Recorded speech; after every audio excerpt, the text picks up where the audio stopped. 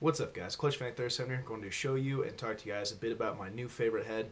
For those of you who have been with my channel for a while, you understand where the name Clutch Fanatic came from, how I've always been trying to find a new favorite head, and I'd say the head was my favorite, and then 3 weeks later switched out for something different. So this season I spent pretty much the whole season using a Lakota U. I switched it up here and there, but primarily stuck with the Lakota U for the spring season. Absolutely loved it, but I felt like it was time to find something different. So without further ado, as much as I hate to say it, my new favorite head is the Warrior Rabil 2X. I've never really been a fan of Paul Rabil. Yes, he's probably the best player in the MLL. He is unstoppable. His work ethics are incredible, but as a person, I just don't like him too much. I met him a couple times, and I don't know, I just get a weird vibe from him. So I always hated selling kids Rabil heads in my work. I always hated talking about it, but I figured to actually just try one out, and I actually really like it for shooting. So this is my game right now. Obviously, it's Carolina blue. If you're colorblind, it's Carolina blue. It's got one nylon, one straight, String King 2S mesh, my favorite top string to do, which I'll do a tutorial on here in a little while. Next time I string up a head this way. So the pocket itself, I'm switching more to a bit of a mid pocket, I guess you could say, but it is still just as shifty, just the way I like it. Shifts low for one hand cradling and then shifts back up there. The tension point is right here about in the middle of the head, so that's where I get a lot of my snap from. Also, the shooting string is relatively tight. So overall, I think this head is pretty awesome. I have seen them break a lot right here where the Simrail technology is, but I'm not too worried about it. So the pattern is I kind of copied mainly mesh a bit, or I guess to a point, with how they strung up their Rabil for Paul Rabil himself. So top string is done on the first hole. Starting on the second hole, you're going to tie it on. Skip 2, do a knot. Skip 1, do a knot. Skip 2, do a knotted SI right there.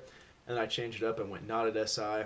I skipped this hole going through 1, did a 1, skipped 2 holes, went through 2, so I get that nice little shifty effect, and then ended up on this hole. I'm really not a one person to, I guess, write out a pattern because I find it a little confusing.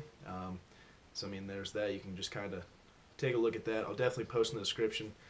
Nothing too fancy for the bomb string. Just a shooter, so the String King mesh doesn't rip, which I haven't ever had a problem with, but some people have, so sticking with that. So yeah, I've actually been experimenting with the Rabil 2 for about a month and a half now. Towards the end of the season, I picked one up and started messing around with it, not using it, but just kind of get a feel for it. And that's what this guy is right here. It's a white one, gray String King 2S, one nylon, one straight, navy blue. Definitely going to fix up this pattern and mimic this one. So this is where I first started liking the Rabil. It's a little difficult to string in my opinion, at least for my pocket, just because I like something that's mid to mid-low, somewhat baggy, a little shifty, but also has a lot of snap to it. So that was my first fault with this one, was getting that because the pattern really wouldn't allow me to. But I'm going to fix it up to match the baby blue one. And my third one, I call this one Black Betty.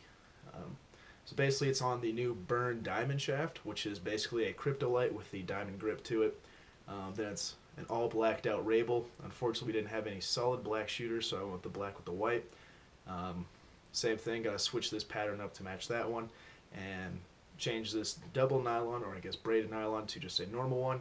And once we get straight flat black shooters, do the same thing. So currently own 3 Rabil 2Xs, and I really enjoy them. So hopefully you guys enjoy. Maybe you guys will try this pattern out and tell me if you like it or not.